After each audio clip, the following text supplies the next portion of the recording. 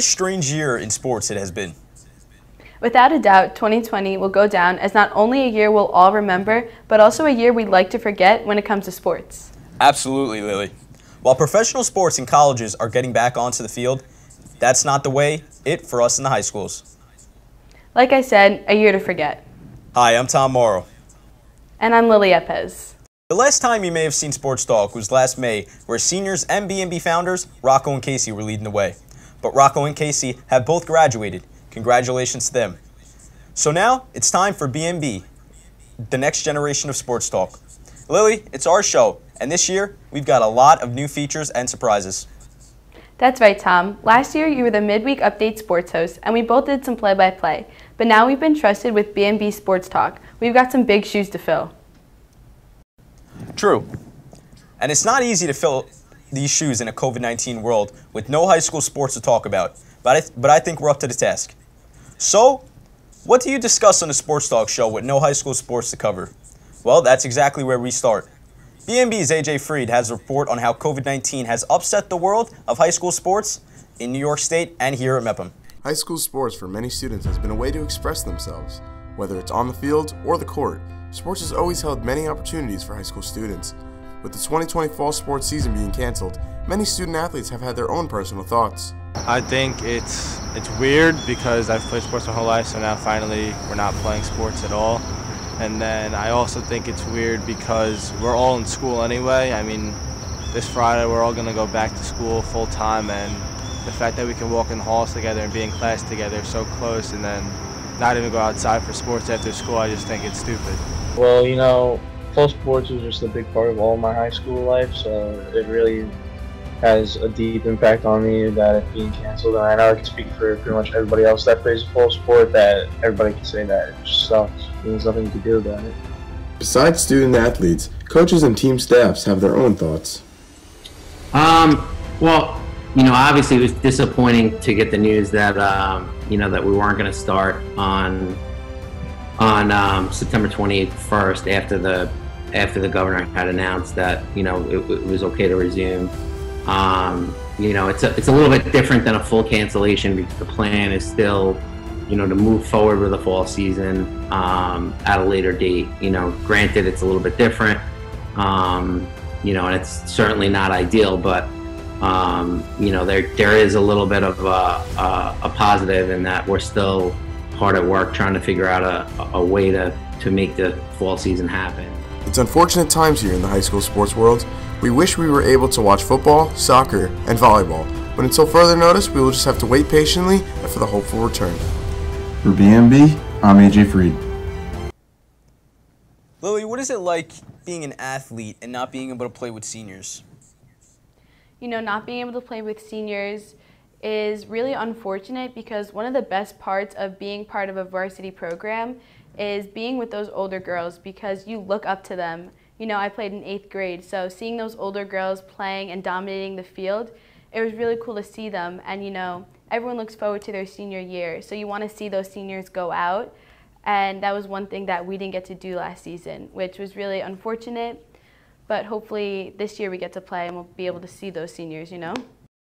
Right. So, Tom, as yourself a spring athlete, what was it like missing your season last year? Well, it was tough to say, Lily. We had 1 week of tryouts, and that was really it. That Friday, we got the notice if we made the team or not, and I actually did. So we were coming back Saturday, but Friday afternoon, we sort of got we got the notice that the school shut down. So, you know, there was like afterwards, you know, there was no Saturday, so it was tough. Okay. Yeah, definitely. Not being able to play your season, it was just like taken away from you. Right. And, you know, Lily, what about you? What did you miss most about the non-existent season? About the non-existent season, it was definitely that last year was our year to go to states, you know? So the previous season, we made it to Long Island, and we won counties for the first time in the program history of softball. So not being able to have that opportunity to compete in states and maybe even take home a title, that was really hard to see that slip away from us. You know what I mean? Right, 100%. So with New York State joining Nassau County and postponing the sports season, what do you think will happen to the three-sport athletes? It's tough to say, Lily. What New York State is currently doing is they're taking 3 compressed seasons and like kind of pushing it all into the spring.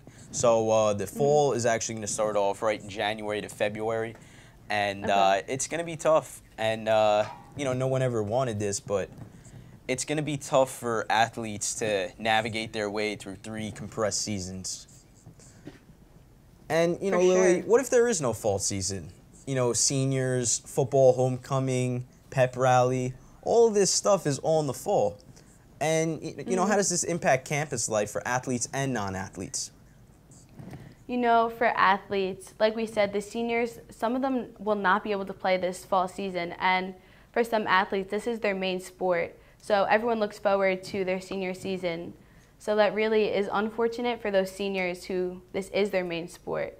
But besides from that, for campus life, everyone looks forward to homecoming and pep rally and football games during the fall. But as of now, that's not happening. So it's really unfortunate that we don't get to go to those football games or those festivities. Luckily, Lily, me and you both have a couple more years here at Mepham. That means a couple more homecomings. But a lot of questions indeed. Like everything else, I guess we're just going to have to take things one day at a time as we look forward. With so much uncertainty looking ahead, we here at BMB Sports Talk figured we'd take a look back. A look back into the great names that played here at Mepham in the past.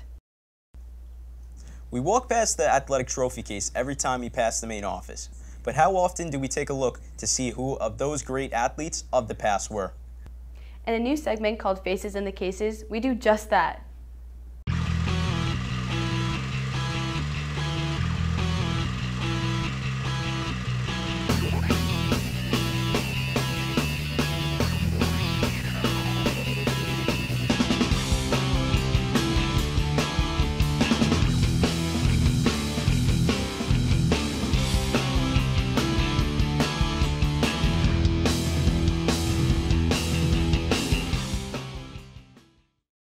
See what a good outfielder Morris is. He went to the wall, and then he came back.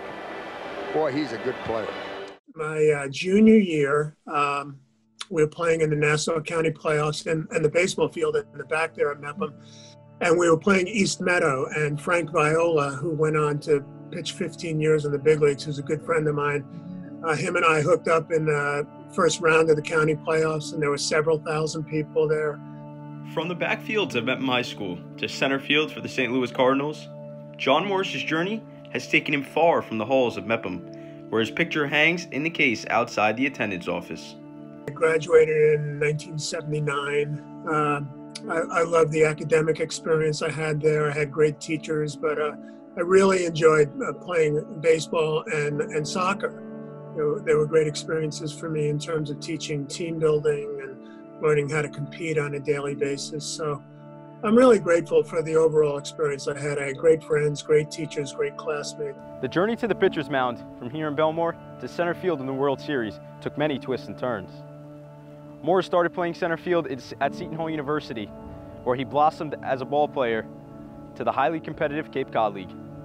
And the beginning was very difficult. I realized after a couple of weeks that the players really weren't any better than me. And 6 weeks later, I wound up being the MVP of the league, and in my mind, I figured it out that I'm as good as these guys, and that really catapulted me as far as the following year was concerned, knowing that I could play professionally.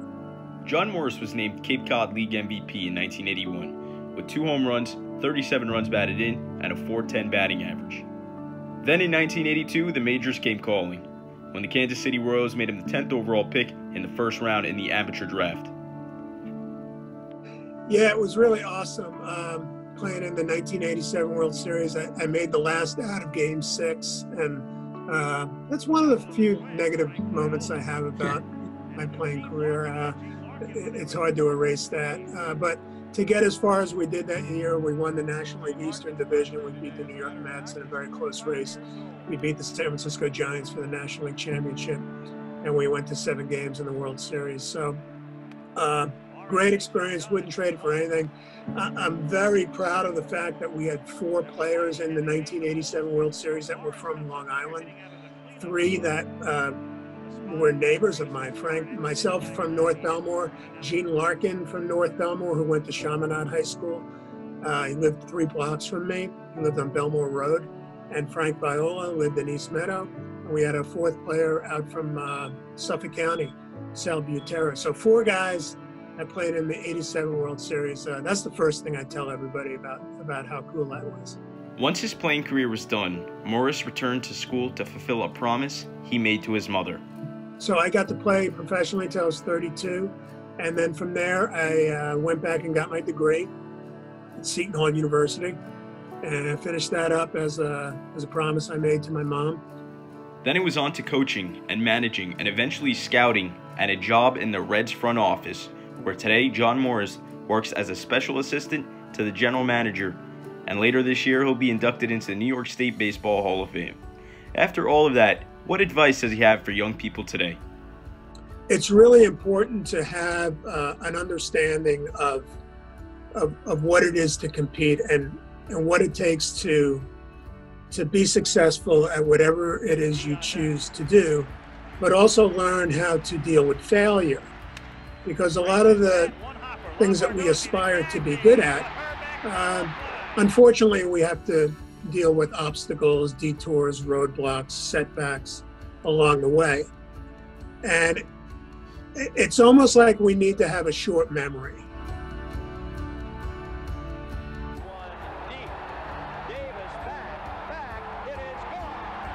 In that we're going to experience obstacles, but we need to be able to get over them quickly so that we don't get bogged down in the setbacks and the negativity, and that we can just plow our way through. For BMB, I'm Tom Mauro. Joining us for this episode's The View, 1979 Mepham graduate, John Morris.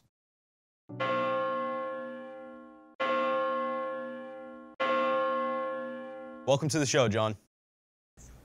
Thank you for having me. It's a pleasure to be here. So, John, we just watched your Faces in the Cases package where you talked about facing Frank Viola in the Nassau County Championship. Frank was originally he pitched 3 years at St. John's. He was a second-round draft pick from the Minnesota Twins in 1981. He pitched in the College World Series. You know, Frank was the guy that I could never beat. I couldn't beat him in middle school. I couldn't beat him at Mepham. I couldn't beat him in the minor leagues. I couldn't beat him in the major leagues. And then he even beats me in the World Series in 1987 when I was with St. Louis and he was with Minnesota. But we laugh about it. He's a good friend. He's had an amazing career. How did you wind up going from being an all-time Long Island top pitcher to starting as an outfielder in college? Well, I came up as a pitcher. I have to admit to you, too, I wasn't even going to play baseball in high school. I actually was going to run track.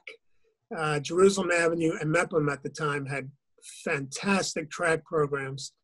And my brother, I had an older brother who was 2 years older than me. And his senior year, I just decided, yeah, he's going to be a senior. I'll be a sophomore. Maybe I'll play 1 year of baseball with him before he graduates.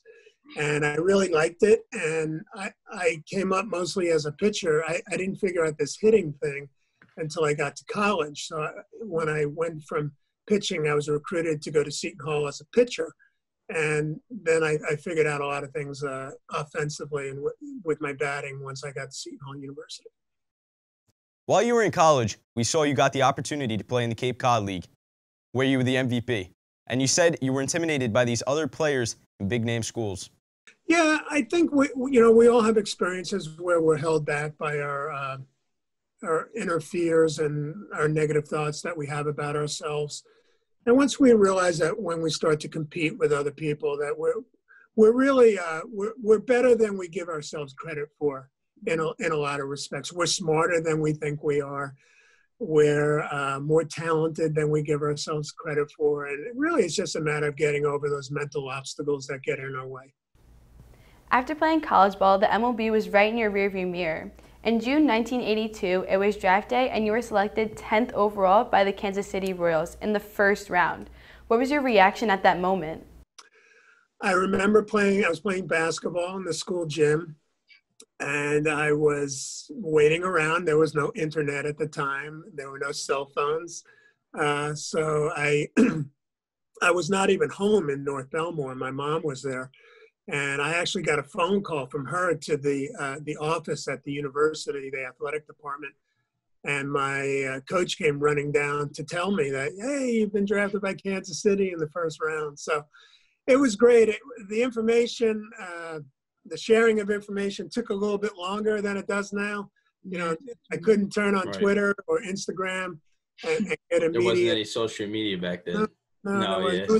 It was much different. I never say it was better or worse. I just say it's different.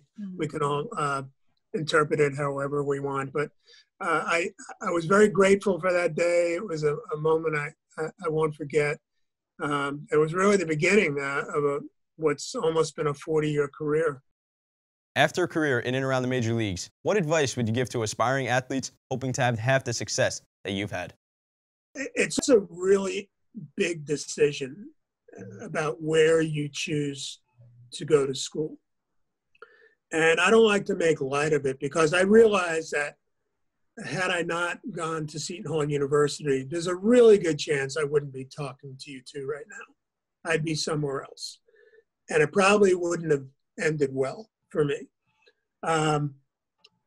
Where we choose to go to school is going to set up all the good stuff that is going to come your way. All the good stuff physically, mentally, emotionally, spiritually, financially. So choosing where to go is really important, and I can help people navigate that process by, sharing how you might go about picking a school or having them pick you. All right, that'll wrap it up. I appreciate you joining the show here, John. Well, Thomas and Lily, thank you for having me. I hope I get a chance to see you guys down the road. So, Lily, what did you think of John Morris, being able to spend some time with him? Being able to spend some time with John Morris was actually really nice because he gave great advice that I took away from and that I can use. And he was also really sweet, and it's going to be really nice when everyone can be able to talk to him like the way I did. Right. In early October, we're going to be hosting a conversation with John Morris on a Zoom for students, faculty, and parents to join, where John will share some of his stories from the major leagues and his advice for young athletes looking to continue their playing careers in college and for people looking for success in life. He grew up in our community, and he's had some amazing life experiences to share.